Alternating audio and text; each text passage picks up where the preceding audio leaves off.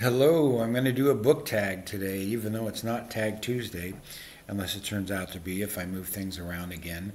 But a couple people were nice enough to tag me on different things, so I want to make sure I get to them all without too much delay. The first one that I saw, so that's what I'll do, is by the inimitable David Novak, or actually, David Novak tagged me. Apparently, this is a tag that is shrouded in the mists of time, that we're not sure right now who created it originally. David was tagged by Triumphal Reads, which I don't think I follow, so I'll be looking forward to that, to start following that person. Anyway, it is called the Intimidating TBR Book Tag. Oh, I should have said the Intimidating David Novak. That would have been a better. Anyway, but he is also inimitable. So there are 9 questions. Let's get into it. What book have you been unable to finish? Okay, well, this is actually, I got this idea from the other tag I'm going to do later, but it is one that I've definitely been unable to finish and really get into over the years, and that is Gravity's Rainbow. Or maybe it's V. It's both of them. Anyway, I've tried. Pynchon might come up a lot on this list. Every time I've tried to read Gravity's Rainbow, I or V, I should look this up. And then I remember it's in present tense, and that right away is one reason that I don't want to get into it. And it just never really captured my attention. I don't know if I'll ever get to them, frankly, in the internet era. There were a lot of big, difficult books I was able to read when I was younger, but there was no internet then. You know, somebody asked me once how I was able to read Finnegan's Wake and Ulysses, and it was because there was no internet. I read Ulysses like 5 times, I think. I loved it.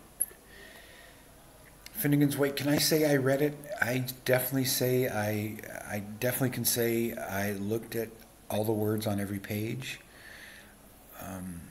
Parts of it I can make sense out of. I have an understanding of it mostly thanks to the Anthony Burgess book on Joyce. Anyway, what is a book you've been? What is a book? So number 2, what book have you yet to read because you just haven't had the time? I would put Amor Towles in that category, Gentleman of Moscow.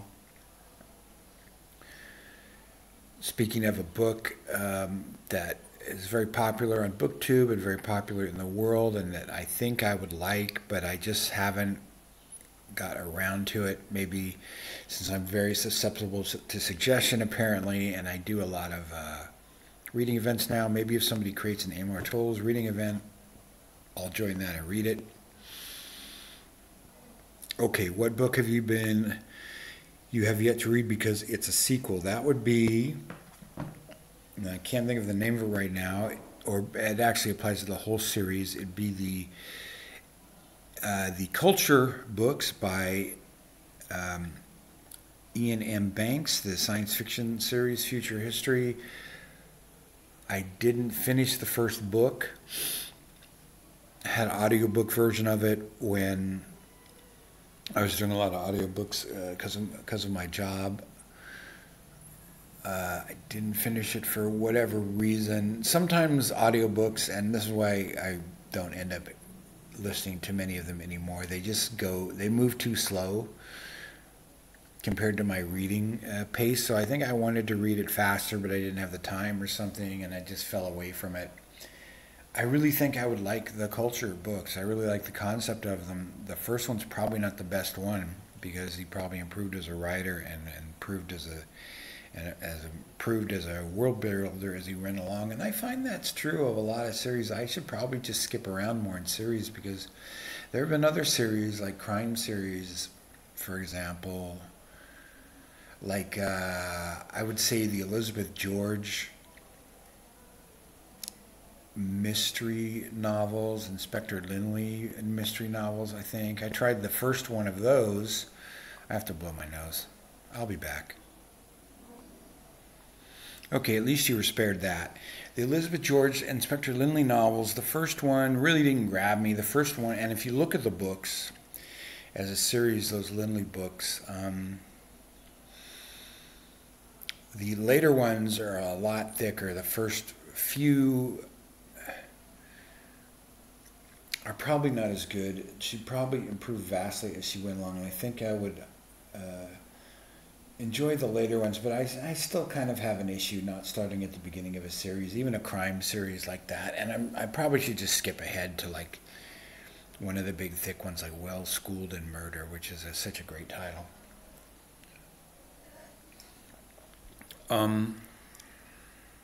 So that's my answer to that one. Okay, so number 4, it's brand new.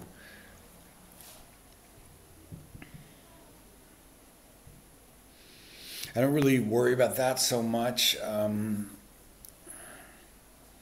There's a book I just saw on Steve Donahue's channel that he received as an ARC in one of his mail things, the new Nicholas Meyer Sherlock Holmes pastiche, which is called The Telegram of some type.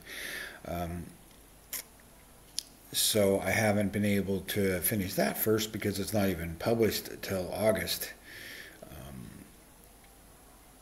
And any book that's brand new right now, I'm not able to finish because I am doing a no download, although I've cheated a few times, and a no purchase until I finish 100 books, and I'm only around 24 or something. So I've got to read another 75 books before I read anything else that's brand new. But that is one that I would want to read if it were available. Okay, what have you been able to finish because you read a book by the same author and didn't enjoy it? Well, that would be too numerous to mention because I'm not going to read anything.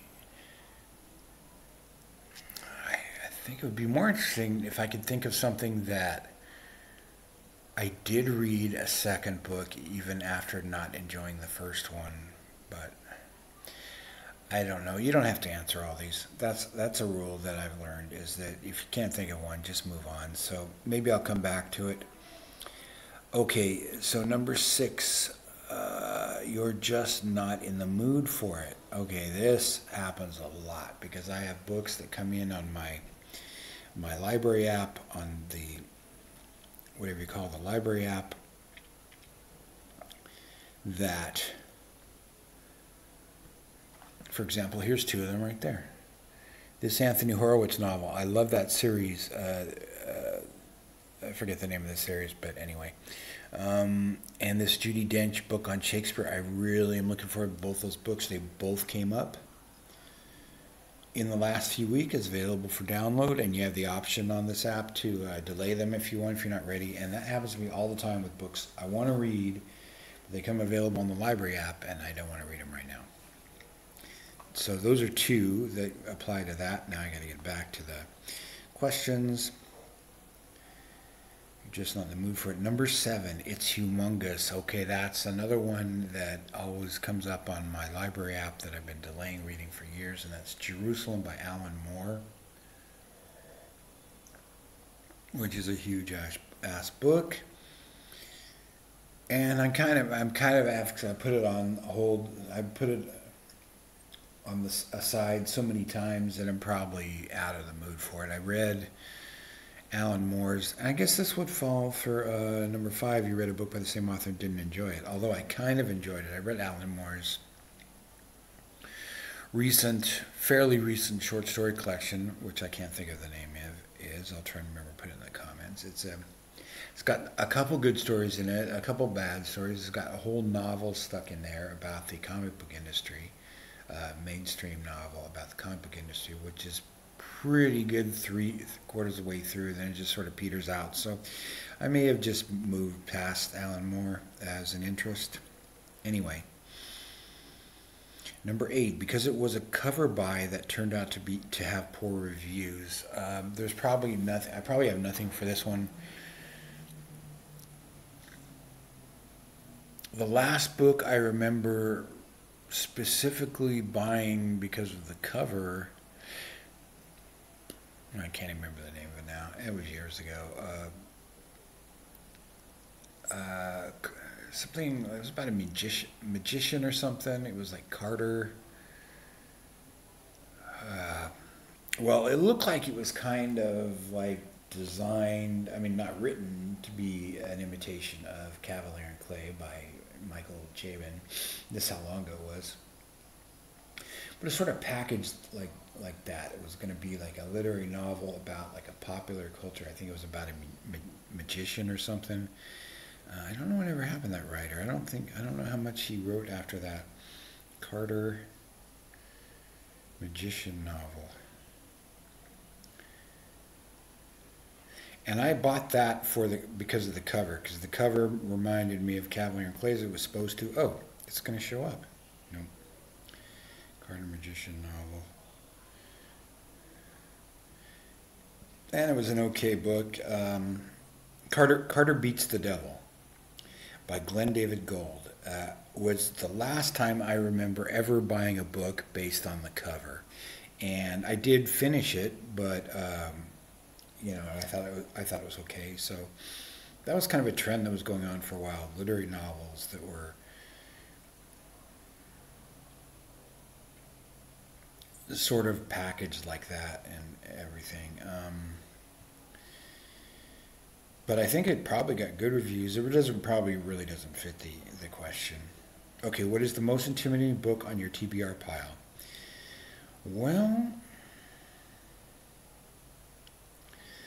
that brings up the question is, what is my TBR pile? Is it every book that I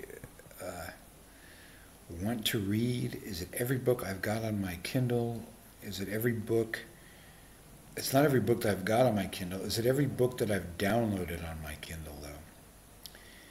Downloaded. Which is the most intimidating of these? I have some intimidating stuff here. I'm working through The Decline and Fall. It's not intimidating, though. It's just a matter of finding the time for it. I think there is one here, though. There is this big book by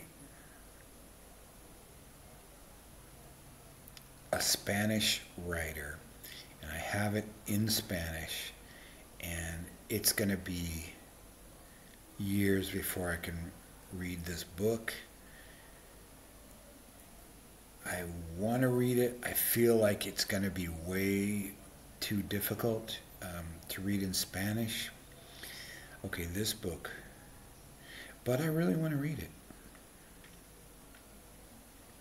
Maybe this doesn't count because I'm really intimidated by the language. If I would break down and read a Spanish, an English translation of it, and there's probably some in the public domain, it's this family saga from, I think, the 1800s, Fortunata and Jacinta, dos historias de casadas. It's about two marriages. It is a book by Benito Perez Galdós. That's probably the most intimidating, but, to be fair, it's mostly intimidating because it's an older book in a language I barely understand. Intimidating.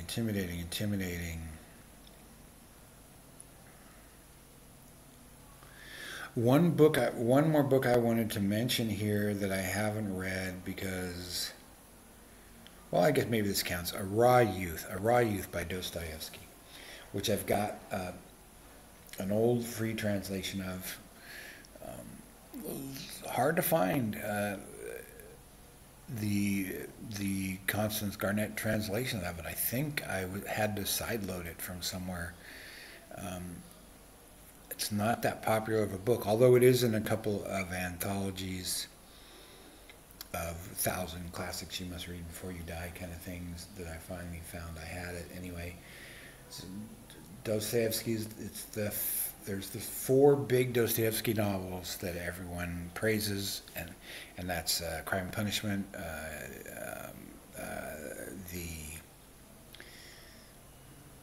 I'm forgetting one, then Demons, and then Brothers Karamazov, and the other one, The Innocent, The Prince, what's it called? Oh, The Idiot.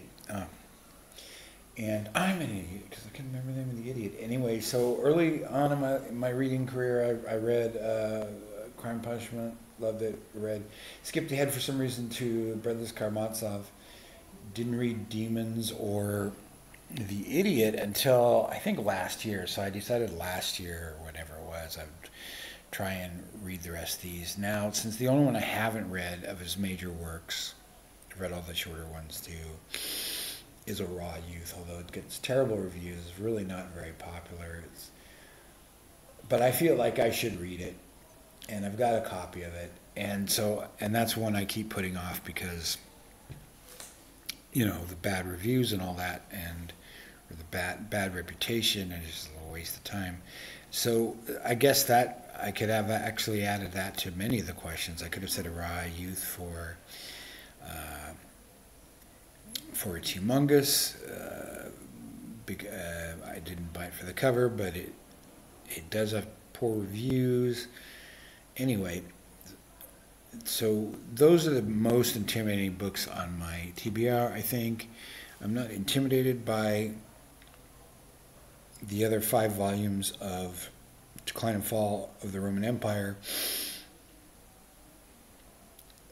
but I am intimidated by the time commitment because I have so many other things I've committed to, and I'm trying to read as many books as I can right now for my challenge so that I can go ahead and compulsively buy every book in the world again.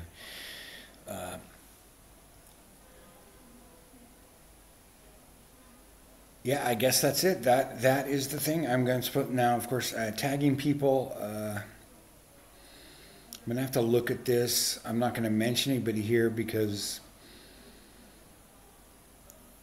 I don't know. I'm going to have to think about it more, and maybe I'll tag, like I was tagged in another video. Maybe I'll tag all the people. Maybe I'll flip them. I'll tag all the people that are tagged in this one with the other one, and tag all the people that are tagged in that one with this one or something, or not tag anybody. I don't know. Anyway, this is a pretty good one. I hope people do it. Whether you're tagged or not, consider yourself tagged, and we'll talk later.